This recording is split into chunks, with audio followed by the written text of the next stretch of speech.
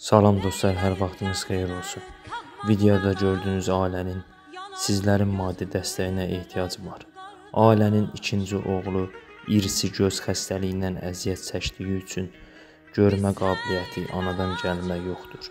Ailənin üçüncü oğlu həmin diaqnozdan doğulub, lakin həmin övladın görmə şansına həkimlər ümid olduğuna inanır.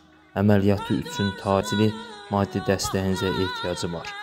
14 minlik əməliyyat yardımı üçün yığılan məbləğə hər biriniz 1 manat da olsa maddi dəstək olaraq körpənin görməsi üçün siz də bir vasitəçi olmuş olarsınız. Allah qəbul etsin.